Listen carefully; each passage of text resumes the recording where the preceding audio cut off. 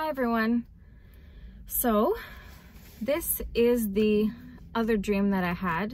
Now I did not want to post this yesterday because I had already posted a video, and I just wanted to give everybody a little bit of time to review that video if you wanted to. However, it is what Christ had told me to tell you, and that's why I'm telling you it. Now this dream, Jesus spoke to me personally. I believe it's something that is very important to him, and I believe he wanted me to talk to you about it. I dreamt it, woke up, prayed about it, and I believe he wants me to say it, so that's what I'm doing. I'm saying to you what I believe he wants me to tell you. Now in this dream, I was into a small apartment, and I seen a man, and he was making a video of himself cooking. And what he had on his plate was a pork chop, and he had some spinach on the side. Me and Jesus were into this apartment, and we were watching him, and he didn't know it. He couldn't see us. And I was just basically the observer. I was just observing Jesus and observing him and what he was doing and what Jesus was doing. So Jesus walks up to him, and Jesus looks at his plate, and then he looks at him. And he was kind of like, ugh, you know? And I believe that it was kind of, he was kind of like, uh-oh, you know?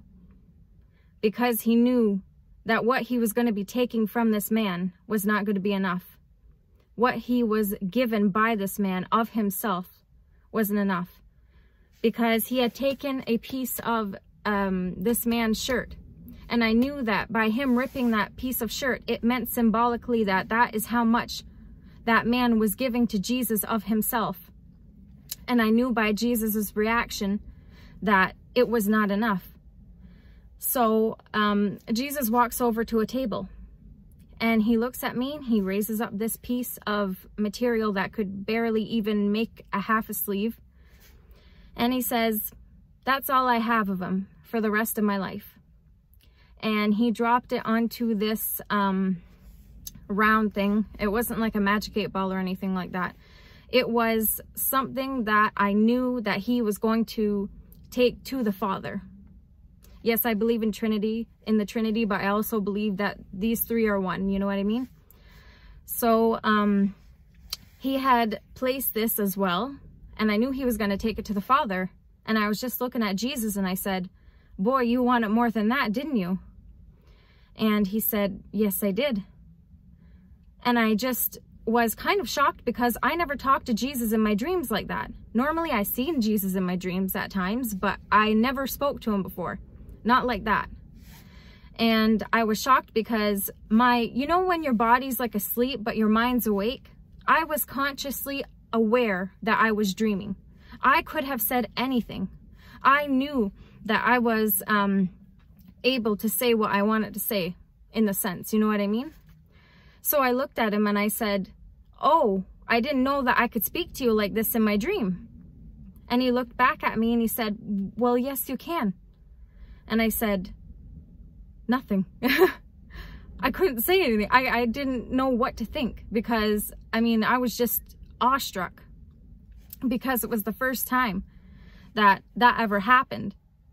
So, I mean, like, me acknowledging that I was dreaming, instantly I took my hand and I put it on my stomach physically in real life, and I was like feeling like I'm not dead, you know, like, because it was so shocking to have had that experience. And anyway, I ended up waking up. I prayed about it, and this is what I dreamed. Now, I know a lot of people are not going to agree with it because of the old covenant and whatnot, but I am here to tell you that this is what Jesus Christ had given me to tell you. I am not in control of God's will. God is in control of God's will. And a lot of people could probably say things about me, and if you want to, that's your choice. What I do is try to have a relationship with God, be intimate with him, and to do his will. However, I can only do what I can do. And I know in this case, he gave me this dream to give to everybody.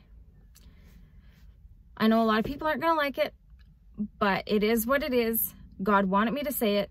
I'm not going to withhold it because of any reasons.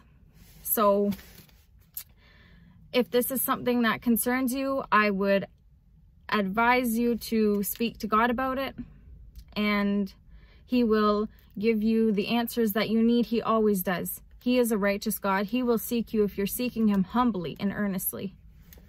And I think that's it. Yeah, that's it. I just want to say that, and I want to say God bless everybody, and I hope you have a good day.